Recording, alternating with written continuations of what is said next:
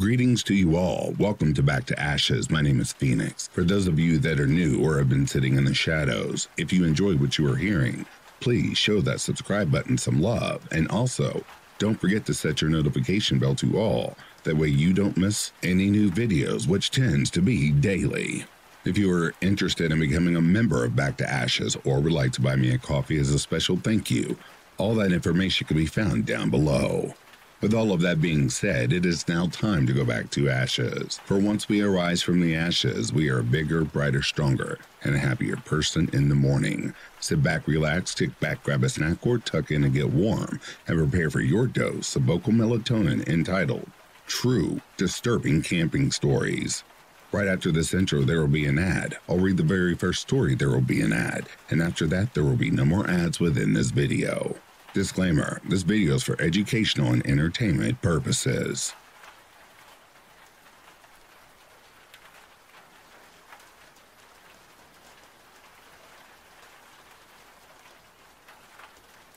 This experience took place in the spring of 2018. I've had a few what could be considered paranormal experience in life, but this was the most recent and unnerving. I am an avid outdoorsman and love to hunt and camp, especially around the Francis Marion and Sumter National Forest.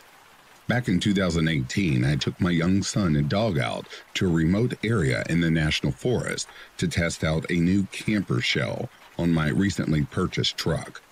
We found a secluded area off a dirt road, made dinner, and then packed it in for the night as soon as it got dark. Around 11 p.m. at night, I sat up and looked out the back of the truck due to my dog growling. In the distance, I saw what looked like hundreds of small white balls of light darting around, then hovering for a few seconds and slowly converging to our campsite. They looked just like the dust orbs you see on videos, but these were protruding light in a completely dark forest. They soon surrounded my truck. Seemed like hundreds of them.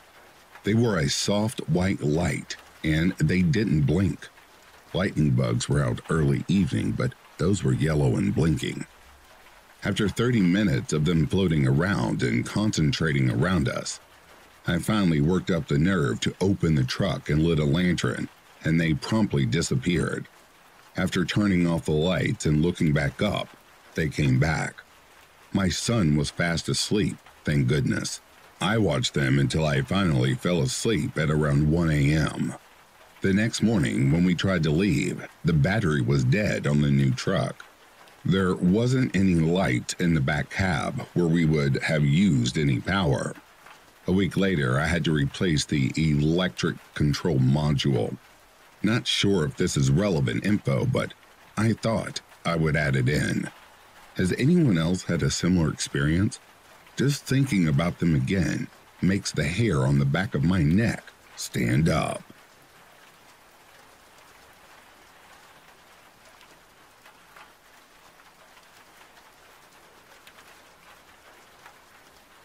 This story is about a bad experience I had when I went camping on the beach in the summer with my boyfriend.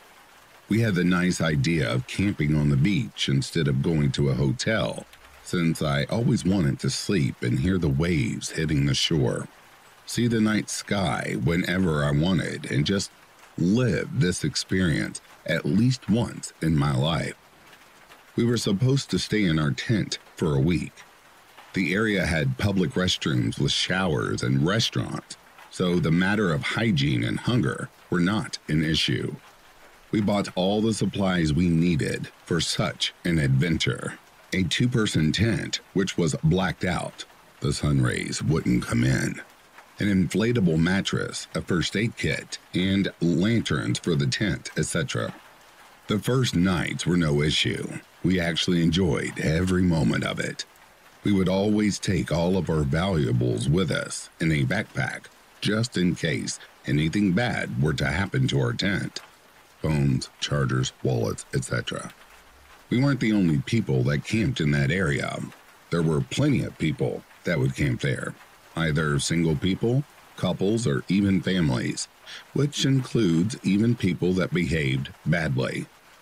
When night came, you would occasionally hear people laughing, partying, dancing, listening to music up, smoking weed, taking drugs, or drinking a lot of alcohol. We didn't mind it as nobody had bothered anyone for the past 4 days and nights. People were having fun as they knew best, and no one was being aggressive to that point.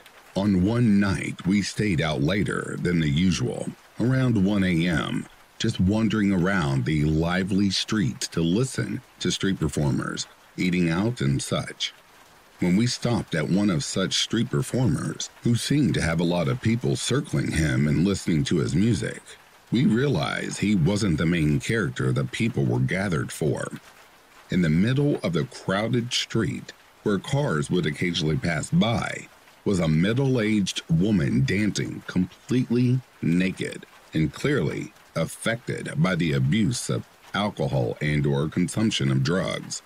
She was incoherent. She would randomly flirt with people. She would expose herself while dancing to the music, despite the disgust of the musician and the passerbyers. We didn't look too much into it and decided to leave back to our tent and just have a drink in silence while watching the stars and falling asleep to the sounds of the ocean.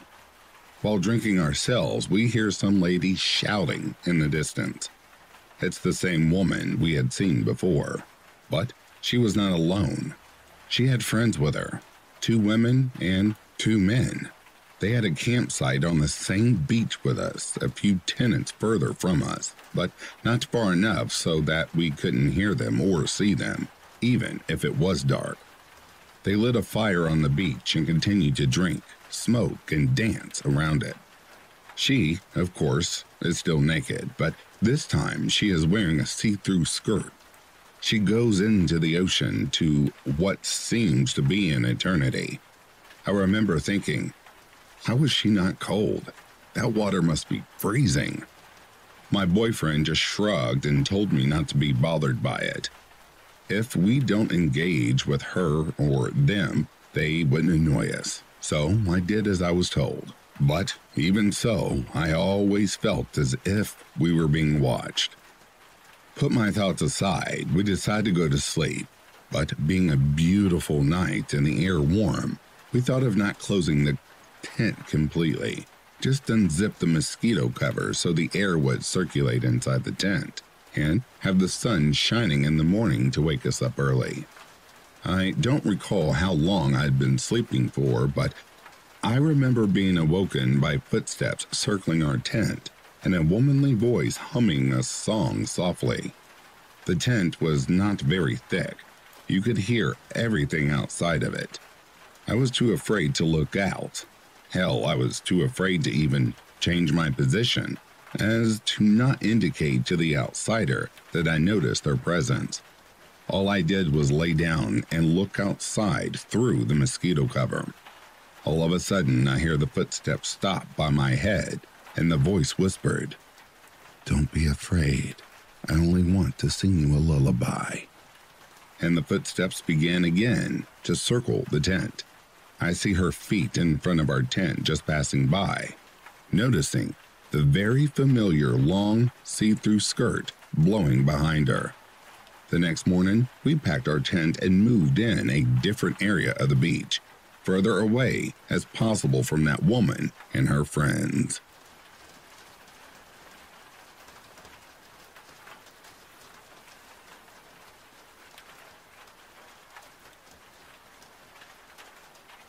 My partner was at a bachelorette party at a campground. I was not invited for reasons of being a male. The audacity, I know. But stayed up late in case anything happened. She calls me at 12 a.m., panic saying, "He was just in here." And I had her recount everything after taking a few breaths.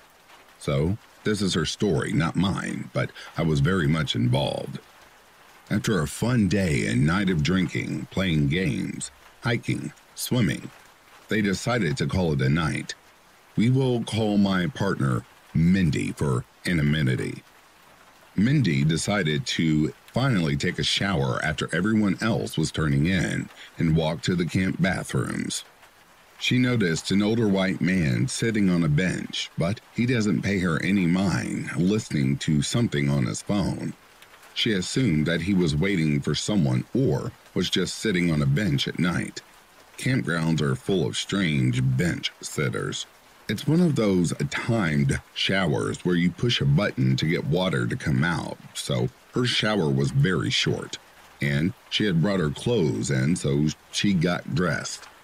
She heard someone else and assumed another person needed to use the shower as she opened the curtain and sees the man peeking into shower stalls one at a time. She was the only person in there, and all she could do was stand there, mouth agape, staring at the man. He realized someone was standing there, and when he saw her, his eyes got super wide and he sprinted away. I told her that the ranger or camp staff would be nearby and to let them know immediately, or to call the police. But since she was at someone's celebration, she didn't want to disturb anything. I figured there was some shock and didn't want to raise her anxiety by arguing.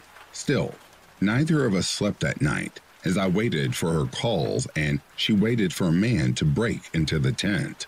She tells the ranger the next morning and they said, "We've gotten several reports yesterday about this man, but no one can seem to find him." Flabbergasted that the man had once again caused discomfort. It seems to me that he was trying to muster courage to potentially do something worse, as it was a whole day of stalking, hiding, waiting, and sneaking into the shower stalls. But that he was still timid. I'm just glad she came home safely, and I really wished I was there because I'm the guy who would run towards explosions, literally happened once, and would love to sate my contained bloodlust by beating down a villain.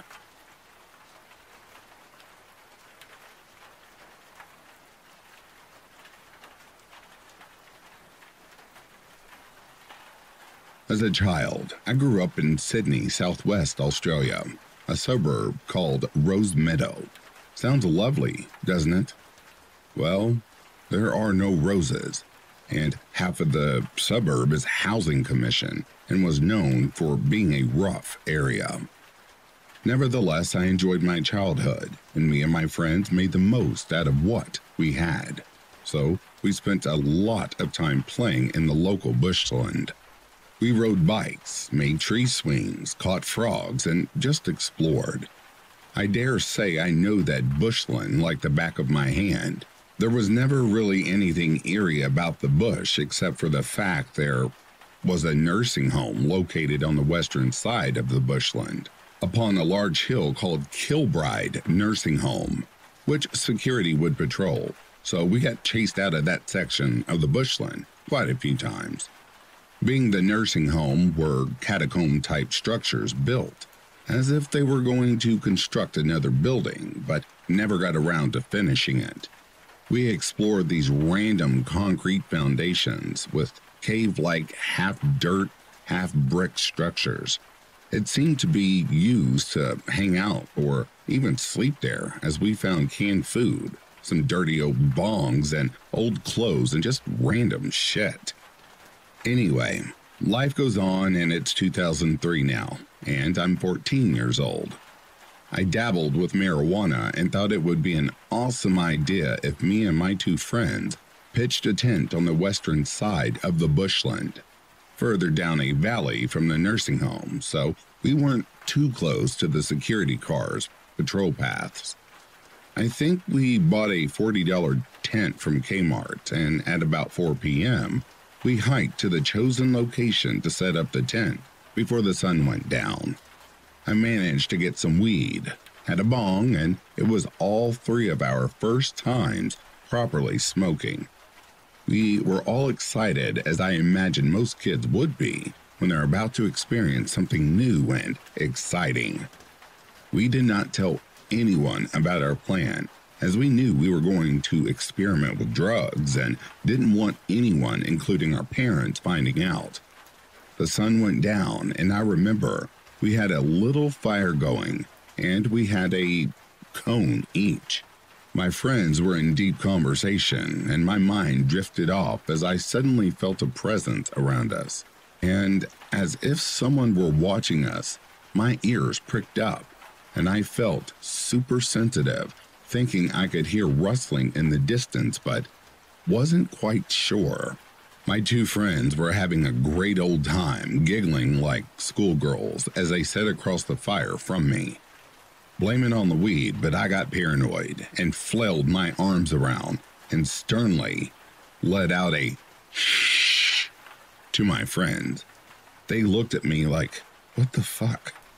And I whispered, did you hear that? And before I could finish my sentence, an eerie voice howled from the darkness, piercingly loud. I know where yous are. I was shocked and glared at my friends to gauge their reactions because surely they heard that too. And yep, after about 2 seconds, all of us, frozen in shock, we all jolted up, and our instincts just had us running back towards the nursing home to exit the bushland.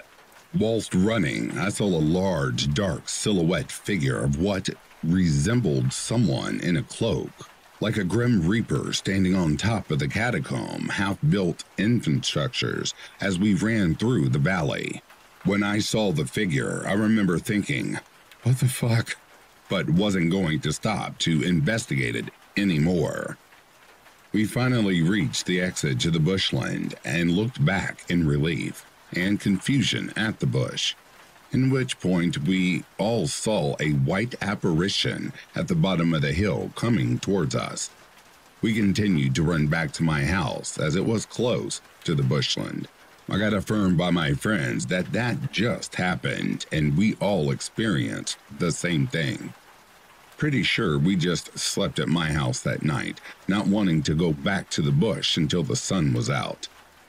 The next day, we went back to the tent and cleaned up our mess, and although we had a bad experience during the night, playing in the bush was our thing, so we continued to enjoy it during light hours.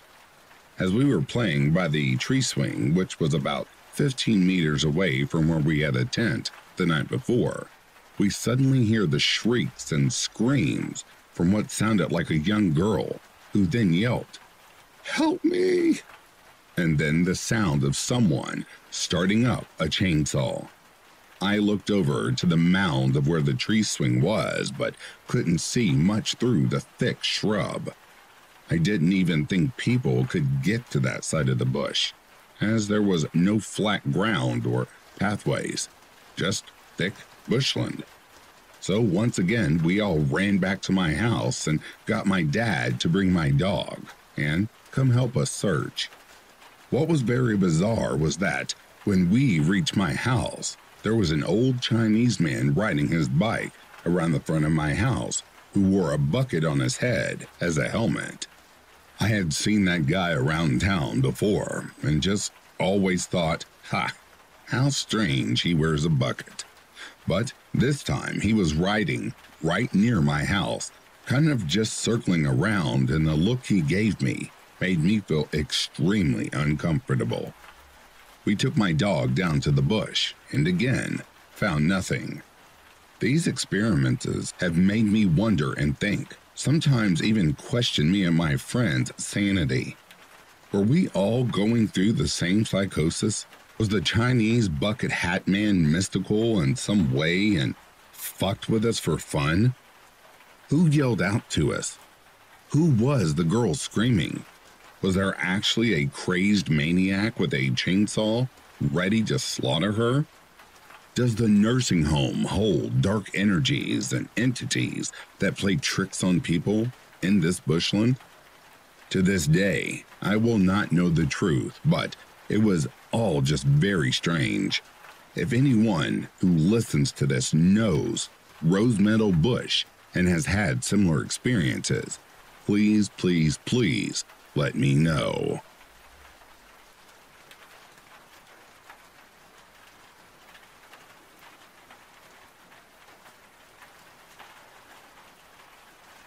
A little history and setup of the village I grew up in for context.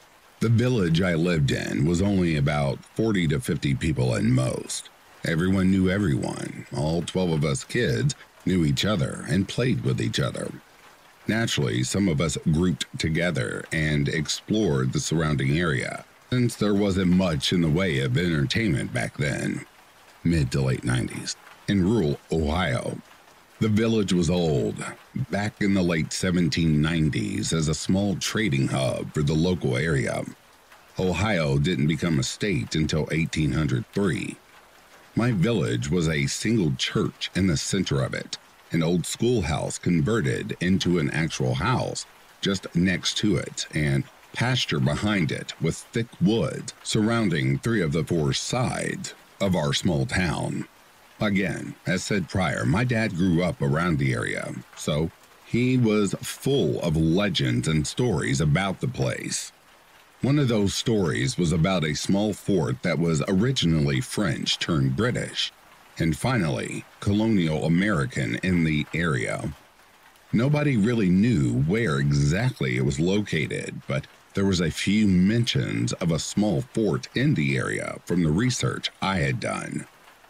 One of the stories about this fort was that it was a primary trade route for the local native tribes and the influx of settlers that were arriving in the area.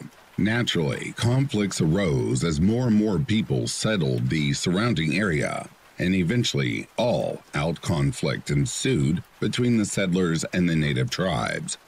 The fort was said to be destroyed by fire. People on both sides slaughtered each other, and eventually the natives were driven from the area with the help of a local militia. My dad always told me that the land was not good, tainted in ways with bad energy. I guess where entire families were slaughtered and people being driven from their homeland, it can cause some long-term ill effects. When all of us kids were playing, we were always told 2 things. 1, if the woods get quiet, you get quiet and leave immediately. 2, if your name is being called out and you're way out in the woods, do not respond. Go home immediately and never look back. Pretend you never heard it to begin with. Everyone in the village knew how quirky the area was. Most days were the usual bland days, while some days it was like a fairy tale. Periodically, other days, it could be a straight-up nightmare. Now, the people of the woods were probably the most common entity everyone in the village knew of and were generally treated with respect and a wide berth. Some of the other things were generally best left, well enough, alone entirely. Okay, so here's my experience. In the late 90s, I was around 10 years old when I was overcome with an insatiable desire to go camping. It was mid-August, so hot and muggy during the day, but rather mild and cool at night. I gathered 2 of my friends and told them about it, and they both liked the idea. Now, generally nobody really camped in our woods. My parents, along with many others, really didn't like the idea of a group of 10 and 11-year-olds going camping alone. My dad said we could, as long as he came with us, just to ensure we were safe. I reluctantly agreed. Prior to that night, I went out to scout out a good area to make camp at, and I knew of a fairly decent place that was close to the creek, relatively flat and not too difficult to get to. I wanted to scout the area just to ensure it was cleared of debris and ready for tents. By this time, I was well acquainted with the people of the woods, and I made my offering before entering the woods. I didn't see them while on my journey or anything, so I felt pretty good about it. Once I arrived to the location, I began moving things around, clearing out the sticks, large stones, and made a fire pit, even going as far as stacking it with wood and throwing some larger sticks nearby for fuel for later. I was so enthralled in what I was doing and so focused on getting the area cleared out that by the time I was satisfied with what I had done, I just noticed just how quiet everything around me became.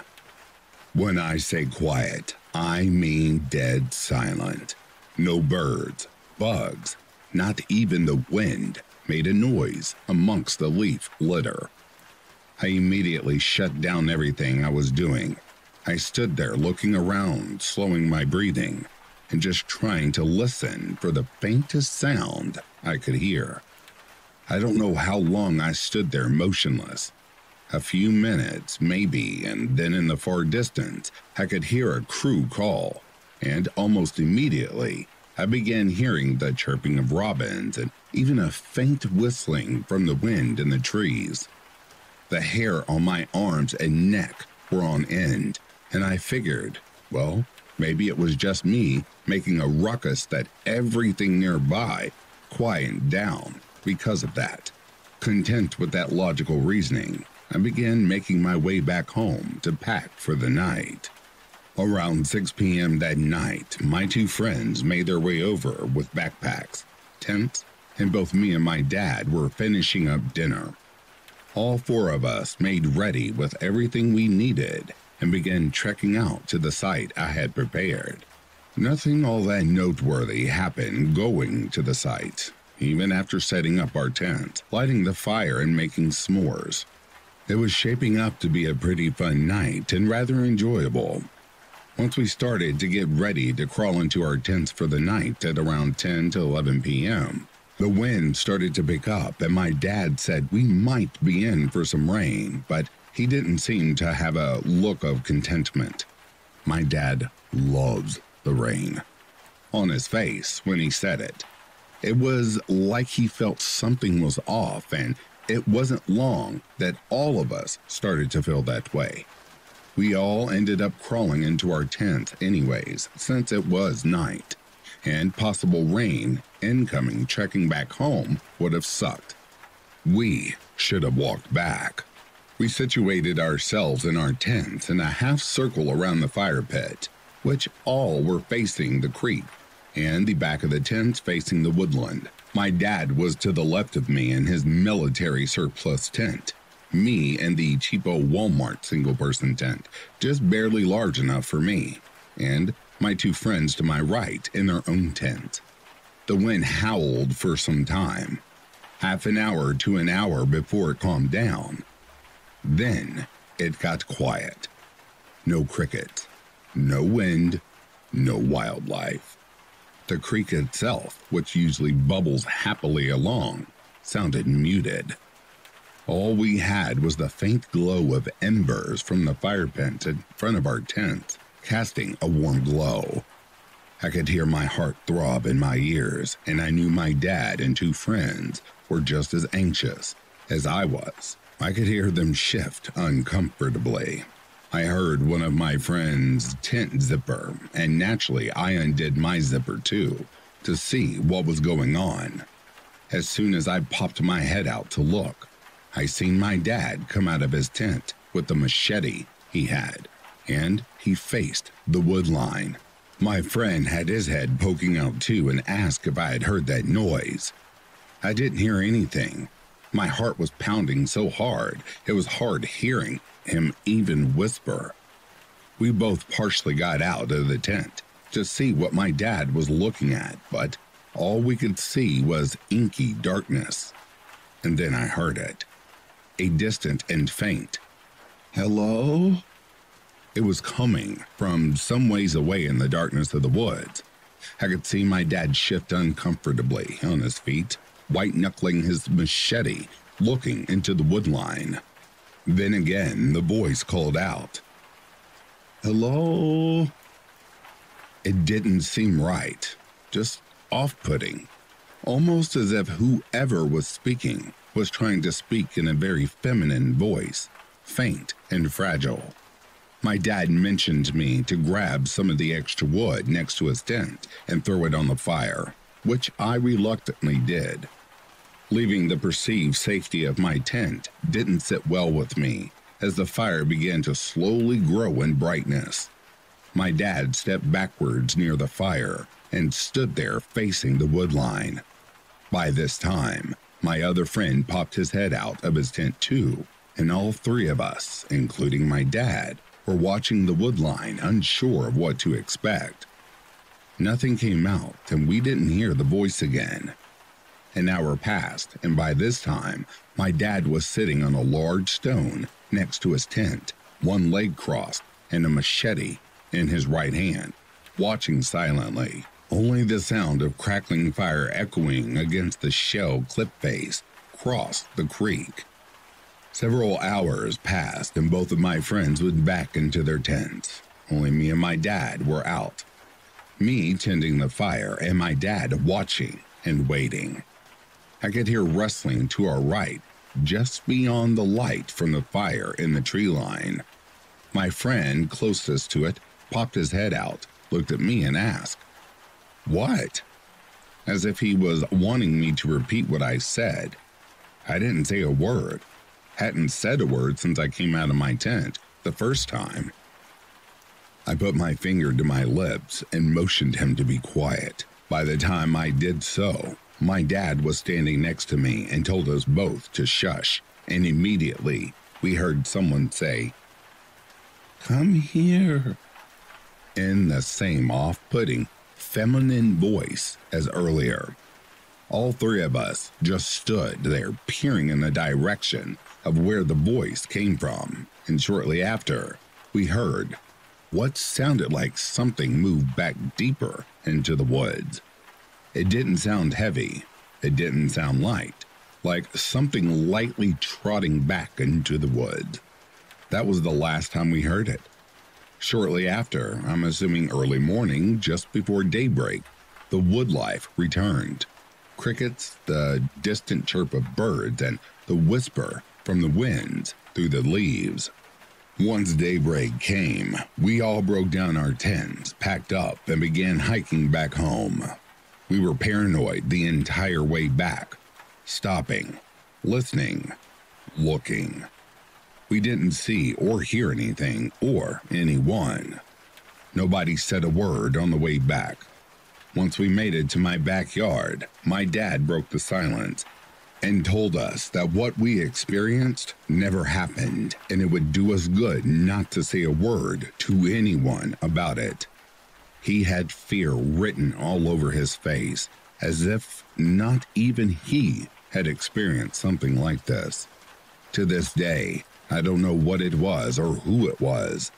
I did end up asking my aunt next door, later in life, if she experienced something similar, since she grew up in the area too, but even she was tight-lipped about it, saying we shouldn't have gone camping out there, and my dad was a fool for letting us go. I have since left my village and moved out of state, and I have ran into similar stories down here in the south and east, with the same reluctance to explain what it was or could be. So if anyone could enlighten me, I'm all ears.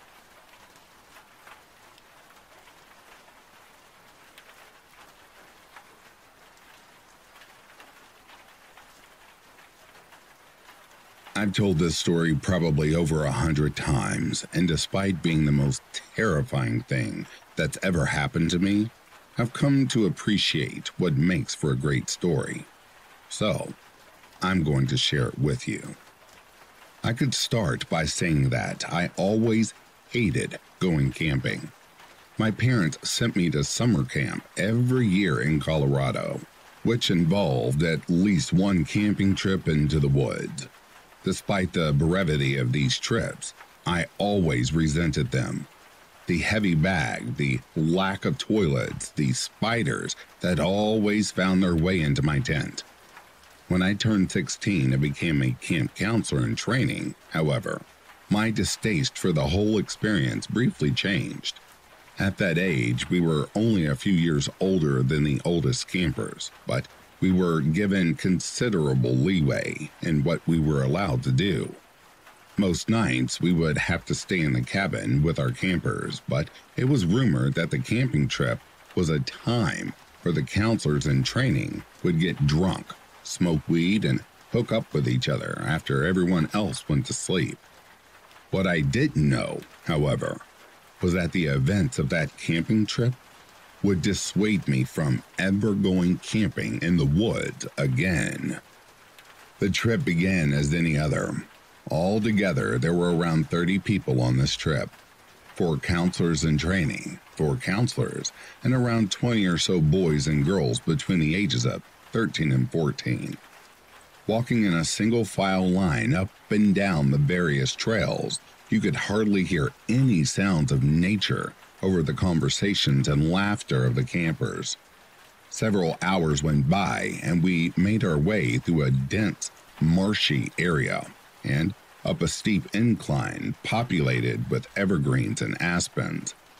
I wasn't the most athletic kid, so it was around this point that I found myself at the back of the line with one of the other counselors in training, Jordan, as well as 2 campers who were also struggling to keep up.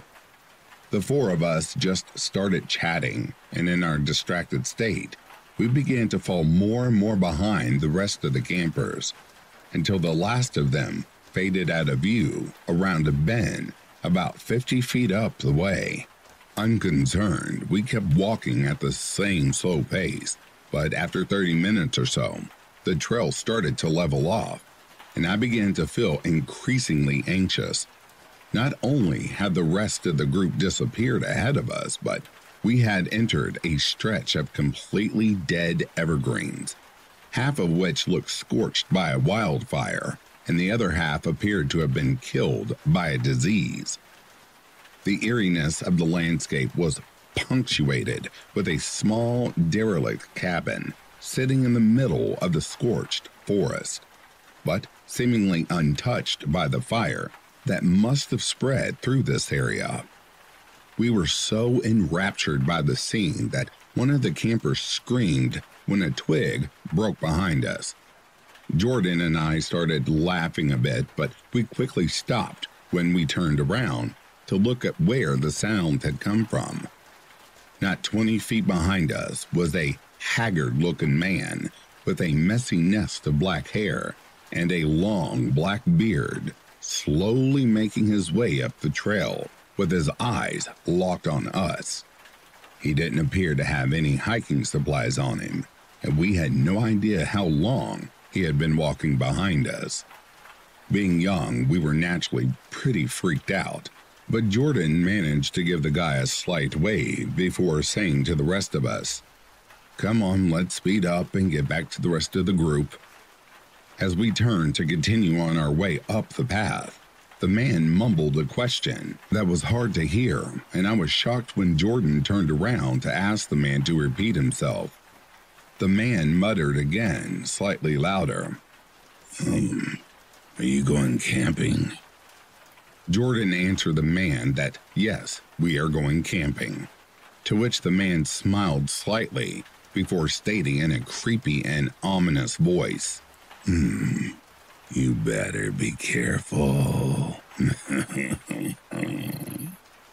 We nodded and gave a half-hearted thank you before continuing on to try to find the rest of the group, this time with a much faster pace, although the man had been walking up the same trail as us. When we saw him, he didn't continue, but instead just stood there in the middle of the trail, watching us as we made our way up the winding path and disappeared from his view. Finally, we managed to catch up to the rest of the group who had been waiting for us, and we told the adult counselors about our interaction with the man.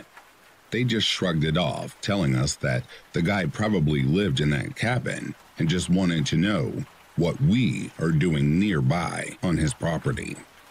Still, I felt unnerved by the encounter, and when we finally arrived at the campsite, I couldn't shake the feeling that the man had somehow followed us.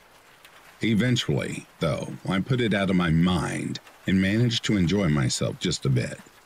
Everyone else had gone to bed, and Jordan and the other counselor in training from the boys' cabin had brought 2 warm Mike's Harders that they had stolen from the counselors' quarters. and I took out a joint I had stashed away for this exact occasion. To avoid getting in trouble, we decided to hike out into the woods a bit to smoke the joint, and we made our way to the edge of the river where we had washed our pots and pans earlier in the day. The spot was eerily silent, and the thought of the man from earlier kept popping into my head. Assuming that I was cold, not anxious, Jordan gave me his blue hoodie and then prompted one of the other girls to suggest that we switch tents for the night so I could sleep in the same tent with him and she could sleep in the same tent as the other boy. I had absolutely no problem with this, and after smoking that joint, we made our way back to our tent, which were pitched slightly away from the others, and we discreetly sipped on the mic harders while telling ghost camping stories. Some time passed, and one of the boys was in the middle of telling a rather muddled story that he was clearly making up on the spot, when he suddenly stopped. In the silence, we could hear what sounded like footsteps crunching on pine needles about 40 feet away, near one of our other campers' tents. As we strained to listen to what was going on, the noises stopped, and even though we assumed it was just one of the campers getting up to go to the bathroom, being stoned and hyped up on scary stories, we decided to call it a night and go hide in our tent. Jordan followed suit, and we awkwardly made out before eventually going to sleep. I don't know what time it was, but it must have been quite late when I suddenly woke up to the distinct sounds of footsteps walking around near my tent. Shot with adrenaline, I tried to lay as still as possible and quieted my breathing. From the sound, it was apparent that someone was less than 3 feet away from the front of my tent, seemingly pacing back and forth. I turned to wake up Jordan, but I was immediately put at ease when I saw that he wasn't next to me. Assuming Jordan was the one I had been hearing, I closed my eyes and I was just beginning to drift back to sleep when I heard the tent unzip. I felt Jordan lie down next to me, and after a few moments, he put his arms around me and began to spoon me. After nearly drifting off to sleep again, I realized I had to go to the bathroom and muttered something about having to go pee before beginning to unzip my sleeping bag. Seemingly annoyed by the noise, Jordan lazily turned over, pulling his hoodie up over his head before going still again. Quietly, so as not to wake him, I unzipped the tent and quickly scanned the campsite for any movement. Comforting myself that Jordan had just gone to pee and was fine, I put my shoes on and began making the trek across our campsite to the designated pee area. I had just made it to the area and pulled my pants down when I heard rustling coming from the campsite, as if someone was rummaging through our supplies and bags. Still slightly drunk, I tried to pull my pants up, and in my haste, I lost my balance and tried to catch myself with a branch that made a loud snapping noise when I grabbed it. I tried to gather myself as quietly as I could, but when I finally managed to look up, I could see that there was a figure making its way across our campsite in my direction. Before I could even think, I was blinded by the bright light of a flashlight shining directly into my eyes, and the light was getting bigger, so whoever it was, they were coming toward me. Frozen and panicked, the figure got 10 feet away from me before I heard Jordan's voice say, "Sorry, it's just me." I breathed a sigh of relief, but then Jordan asked me something that really confused me. Have you seen my blue hoodie? I know you gave it back to me, but I think one of the campers might have stolen it from my bag when I was sleeping." After a brief pause, I managed to stutter out, But you were just wearing it when you got back in the tent." What he said next made my blood run cold. What are you talking about? He said. It's been missing since we got back from the river. I even went down there to see if I had left it by accident. But after I couldn't find it, I thought I'd check the boys' bags, and then when I saw you. My confusion quickly turned to sheer terror as I realized that the man who got in the tent with me just moments prior hadn't been Jordan. Sensing that something was wrong, Jordan asked me what happened, and I managed to get out that whoever stole his hoodie was sleeping in our tent. Not believing me, Jordan insisted on walking back to the tent to check it out. As slowly and quietly as possible, we made our way to the side of the tent, and when Jordan flipped on his flashlight and shined it through the nylon lining, he let out a high-pitched scream. We could both see the clear outline of a man's shadow lying still inside our tent. What happened next is a bit of a blur, but we ran to the pod of tents on the other side of the campground, where the older counselors were sleeping, and frantically unzipped their tent and started yelling for them to come out because there was some man in our tent.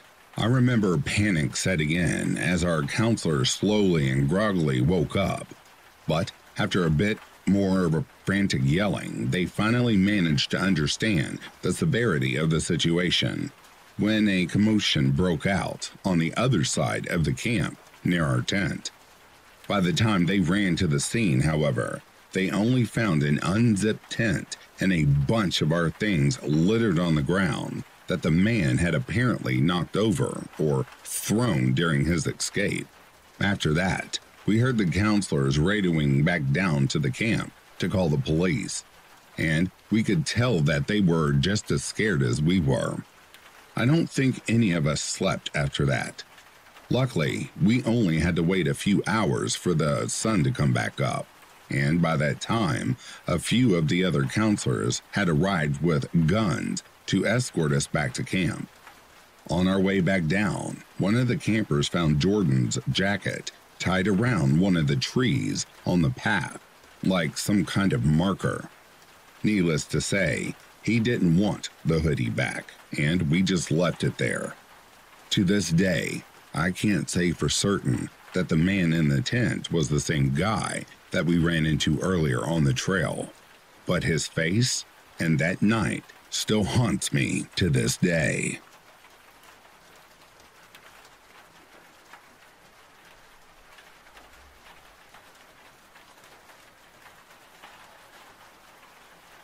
In my hometown, there's a huge lake. This place was big and desolate, ideal for camping and fishing and hunting. I live in Norway, and we have something called Every Man's Right, which basically says that you can roam free wherever you want in the country as long as it's not private property.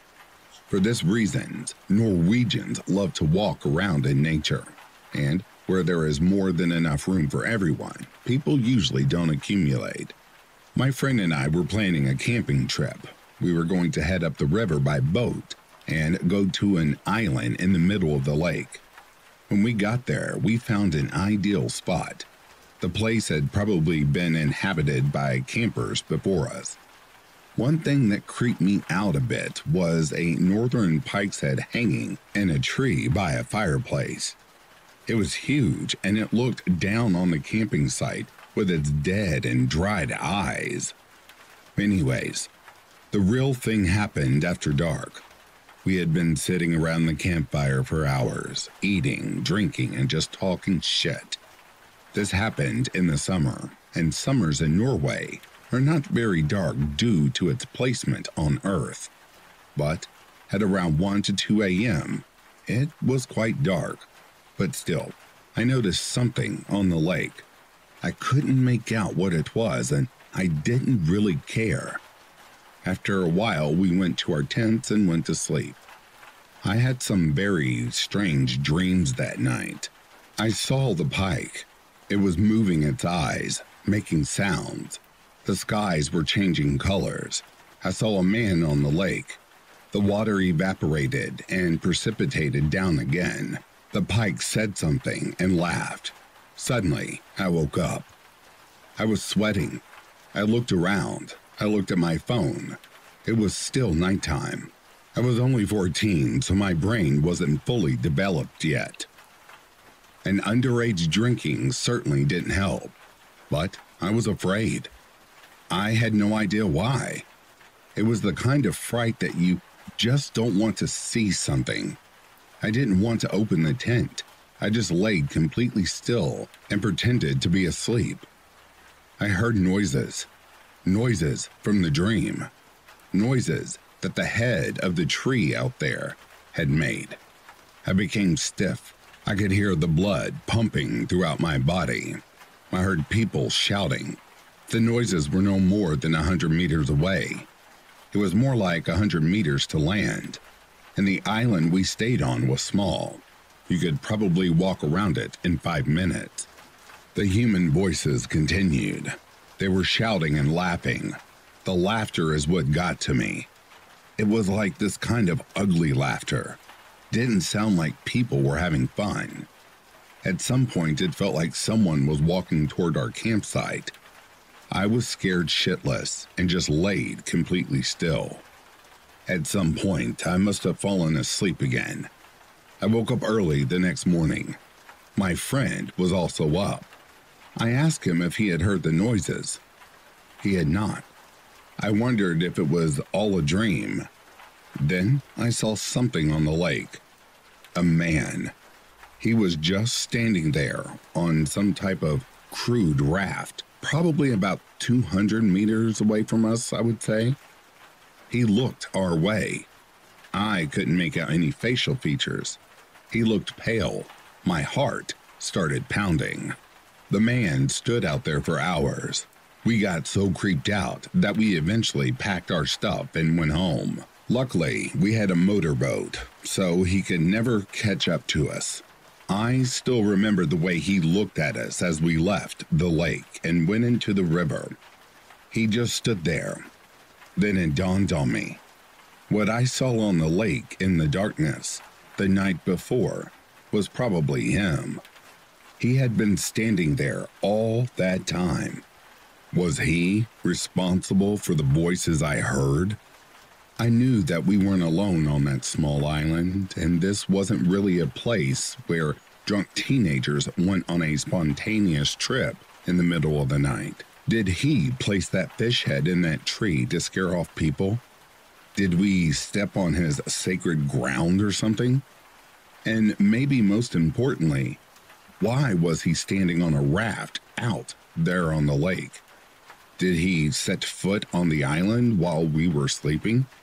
Was he planning to do anything to us? And who was he shouting and laughing at? I don't know, and I haven't been back there since. Me and my friend both still get a little creeped out whenever someone mentions the raft man.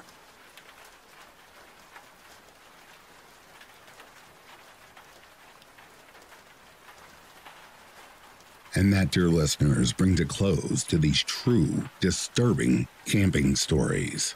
Before I go any further, I would like to acknowledge the elite members of Back to Ashes. Sugared Spite, Samantha Place, Colt Stonewolf, Stephanie McLaren, Tammy Slayton, Chrissy Elias, Sugared Spite, Tina Mead, Cindy, Amy Klimko, Anita V, Dova Khaleesi, Edith Smith, Les Crispin, Patty's Niece, Denise S., Call Me Carter, Corpse Lover, and Cindy Cleveland. Thank each and every last one of you for your continued support of Back to Ashes. For without you, there would not be a me, and there would definitely not be a Back to Ashes channel. Thank you. If you are sleeping, I hope Slumberland is treating you comfortably. If you're awake, I hope you've enjoyed this collection. Until next time, please take care of yourselves and stay safe out there. I'll be reading to you soon. Have yourself a good morning, a good afternoon, or a good evening. Peace, love, and light to you all.